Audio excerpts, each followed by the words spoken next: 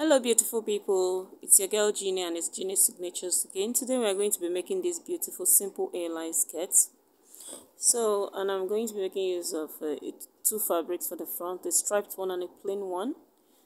But I'm going to be cutting the back first, so I'm going to keep the front pieces aside so that I'll come back to it later. So I have my tape rule, my scissors, my tailor's chalk, and then my pattern master. Someone actually requested for this video, not knowing that I made something like that, but I've not been able to post it, so it was just right in time. Yeah, so it's quite easy, and I'm trying to adjust my camera here. So okay, so now I'm just going to delve into it.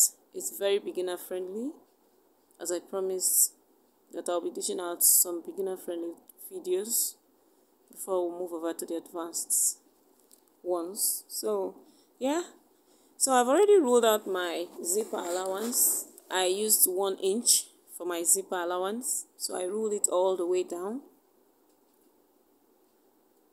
So the next thing I'm going to be taking now is my shoulder measurement, and our shoulder measurement is always divided by 2. So whatever your shoulder is, you divide it by 2 and then you mark. Please note that you have to mark it from the line of the zipper allowance, not at the folded part. You marked 1 inch, so you place your tape on that line and then you mark whatever your shoulder measurement is. And because this style is going to be having a sleeve, I'm going to be having a ½ inch for seam allowance for the sleeves, and then I'm coming down for my armhole by 8 inches, and that will automatically become my chest line. So now I'm connecting my armhole line together.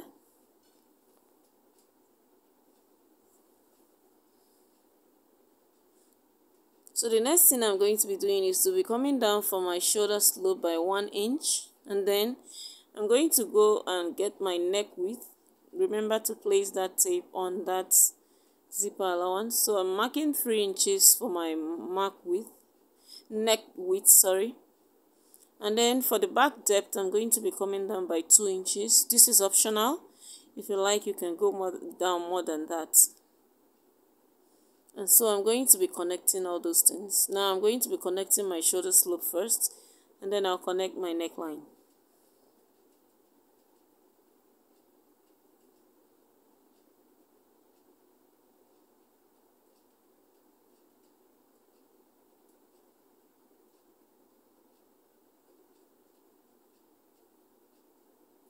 I didn't know the chalk was not visible. Sorry about that, even though I'm using a blue chalk because this cloth is plain. So now I'm going right to get my half length or half cut, and then I'm going to be marking it. For this tutorial, the half cut is 17 inches.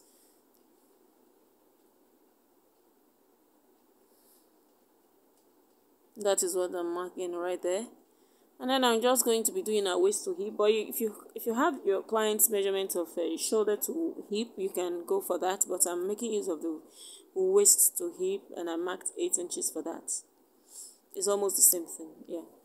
So those are places I'm going to be marking the appropriate measurements. So for now, I'm going to be marking my bust divided by 4. And then I'm adding 2 inches. And then I'm going to the waist, and I'm marking my waist divided by 4, and then you add 2 inches sewing allowance. You see, I made a mistake on my bust measurement. I forgot that I had already marked, because I'm used to cutting the front pieces first. So that's why I'm telling you to be very careful. So I had to go back to readjust that. Please always take note of that, yeah. So I'm going to my hip measurement now, and then I'm marking my hip divided by 4, and then I'll add 2 inches extra sewing allowance.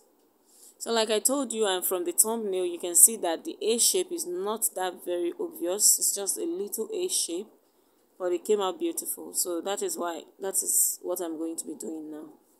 You just connect your lines, your bust to your waist to your hip, and then to the hemline.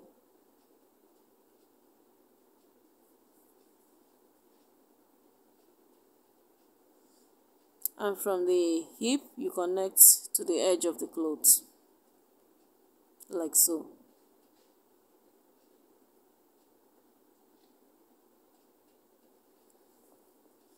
So we are done with the back piece, so we are going to cut it out. Okay, sorry, before that I need to get the midpoint of the armhole here, so that I'll carve out my armhole and then go in by 0.75 or half an inch, and then I'm going to connect like that, and then we're through.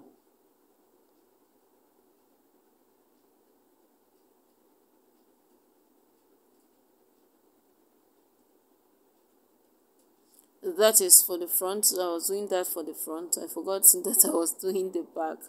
You know, when you are used to something, you just like you're stereotyped to do that. So ignore that for the back because it's meant for the front.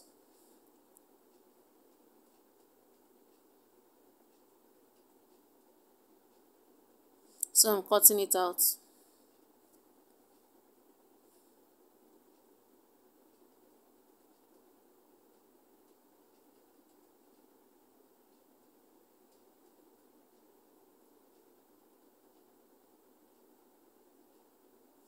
Please, if you have watched up to this stage, kindly subscribe, like, and please share. And please always leave a comment to encourage me. Thank you.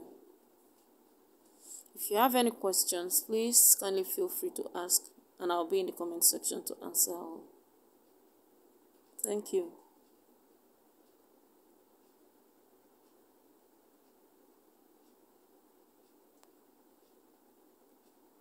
So this is our back piece. I'm going to be notching the zipper allowance, and then I'm going to be slitting it into two because it has to be in two pieces.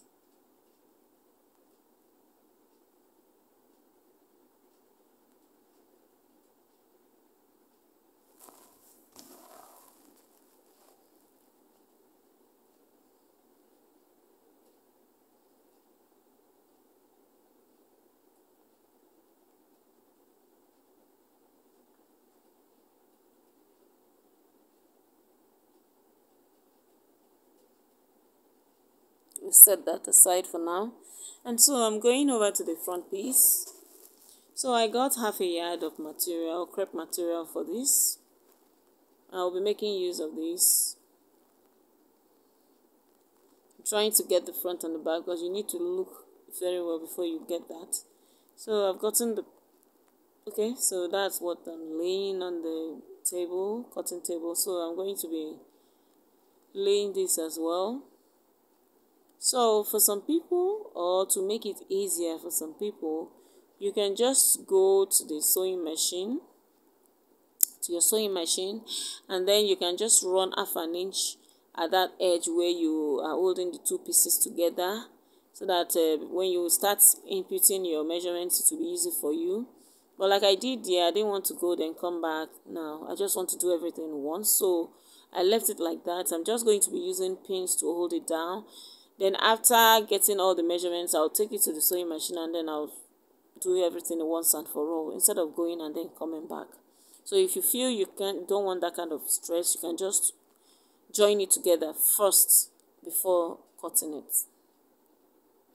It still comes out the same way. So the only thing I'm going to be doing now, right about now, is just to measure half an inch from the beginning to the end of the fabric. Use pins to hold it in place so that it won't shift, and then I'll trace out with my back pieces, and that is it. The only difference is the neck depth. That is the only alteration I'm going to be making for the front piece.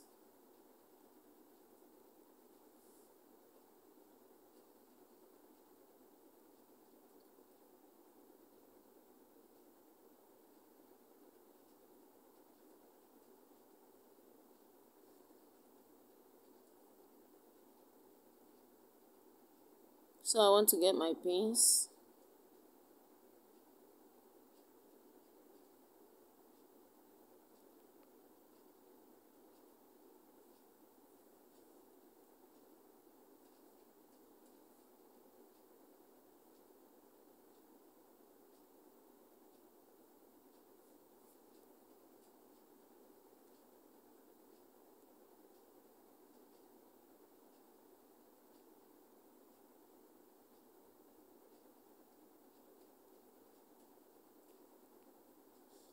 Please, if there's any tutorial you want me to make for you, you can request for it and I'll be happy to oblige.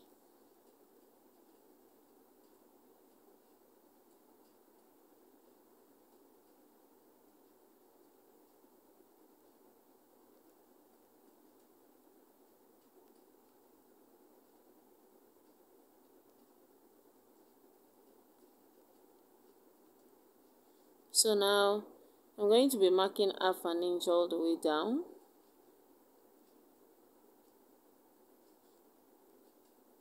I'm eyeballing it because I know what half an inch is. If you don't know what half an inch or how to get it like that, please just use your tape to measure it so that everything will be even. But I know what half an inch is, so that is why I don't want to waste time. So I'm eyeballing it and using my hand to just draw a straight line down.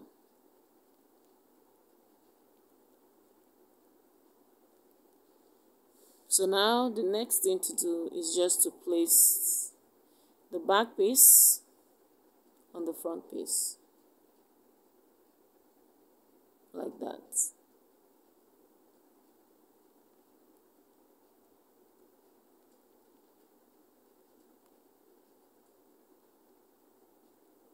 Just make sure that while placing it, you place on the line of the half inch.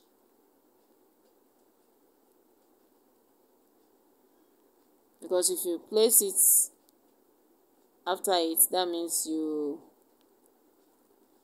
will not have any joining allowance for the front pieces. And it will affect all your measurements. So you need to put that in mind.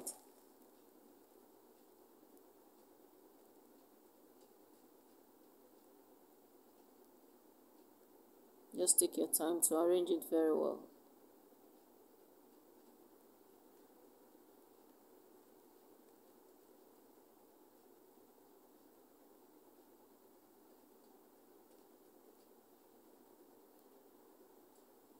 This cloth can shake for Africa.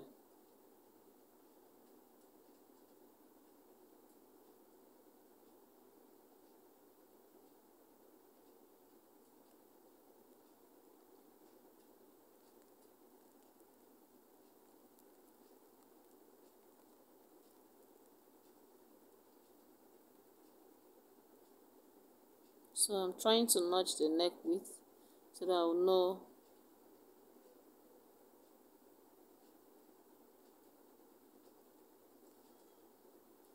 where to cut the neck depth from, because the neck width has to be the same. So now I'm cutting it out. This style is very easy and very beginner friendly. Please just stay tuned. We're almost through.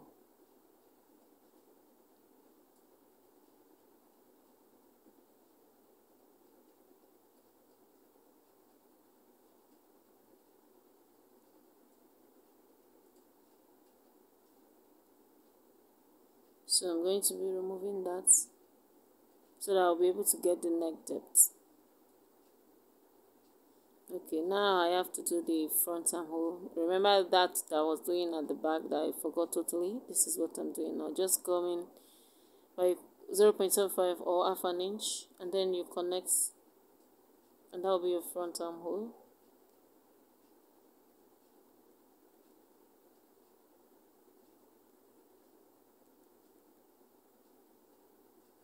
So you adjust your front armhole.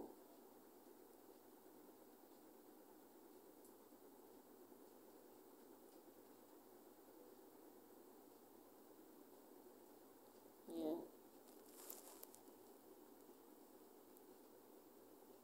So for the neck depth, I'm going to be coming down by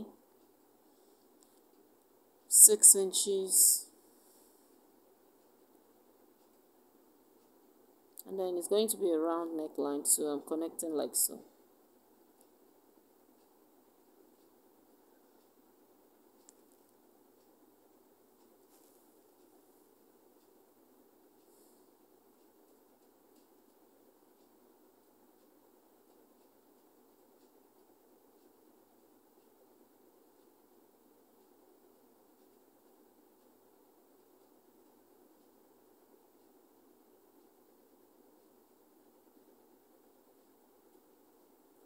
And that is it. See how easy it is? It's very, very easy. So I'm going to get over to my sewing machine now. I'm going to be joining that middle part.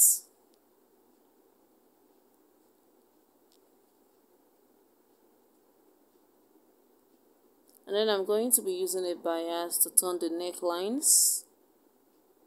Yeah, that's the first thing I'm going to be doing. Sew that half an inch down. And when you sew it, this is how it looks. It's so beautiful. Oh my gosh. It's very beautiful. The color combination, it's beautiful. And this striped material fitting, I think it's because it's coming out in vogue more now. Yeah, I've seen people wear it. So when my client brought hers, I said, okay, I'm good to go. Just want a simple style. I already have a material similar to this on my channel. It's the same person that brought it here. So I've made something on that too. A simple gown with gathers. Very beautiful. Please, you can watch that on my channel too. So I'm going to be coming back to show you how it looks.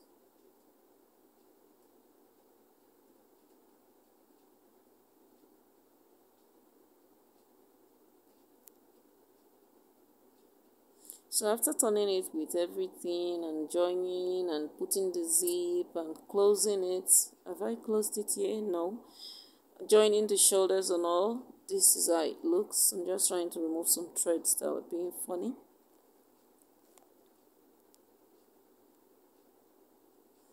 So if you don't know how to use a bias to turn your neckline, please, I have a tutorial on that on my channel that will guide you on how to use a bias very well to turn your neckline neatly.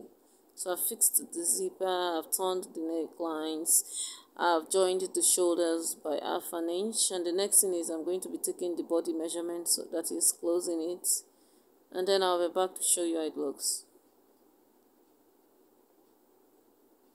Please, at this point, if you have not yet subscribed, what are you waiting for? Please kindly subscribe. Thank you. Like, and if possible, share this video. Thank you.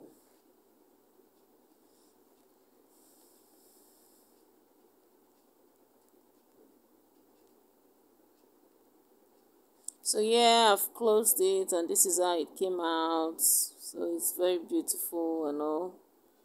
Yeah, so please don't forget to like, share, and subscribe. And as you saw from the beginning of the video, I'd already fixed the sleeves. I used the plain red for this side and the striped one for the other side, and it came out beautiful. Please, thank you, and watch out for my next tutorial. Love you plenty, plenty, plenty, plenty, plenty.